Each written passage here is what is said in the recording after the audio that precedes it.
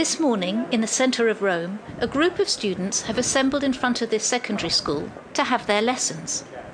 Equipped with their portable computers or iPad, with earphones and a mobile internet router, they can connect to their online classes.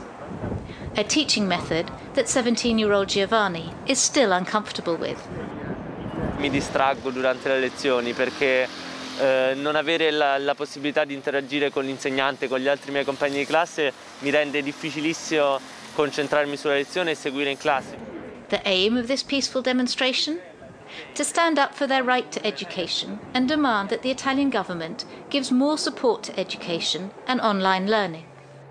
La scuola in questo periodo è stata accantonata e è passata in secondo piano. Si parla di priorità sugli orari di chiusura dei bar, dei ristoranti e si è completamente dimenticato delle scuole.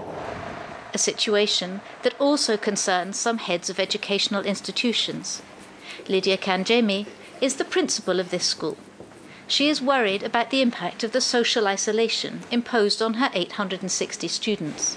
La didattica a distanza favorisce la dispersione, perché sono proprio i ragazzi più fragili che rischiano di lasciare la scuola, perché la didattica a distanza appunto non favorisce quella relazione, quello stare nel gruppo, quell'essere integrato. This morning, student groups and parent associations are rallying together.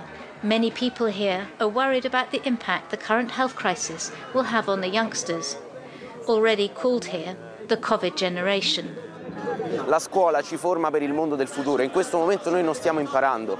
Delle ripercussioni su quello che saranno le nostre capacità sia come studenti liceali di accedere ad un percorso universitario che ci formi realmente, sia come universitari di poi riuscire ad ottenere, di entrare in un mondo del lavoro.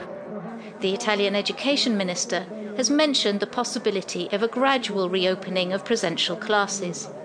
But that will depend on the evolution of the curve of COVID cases in Italy.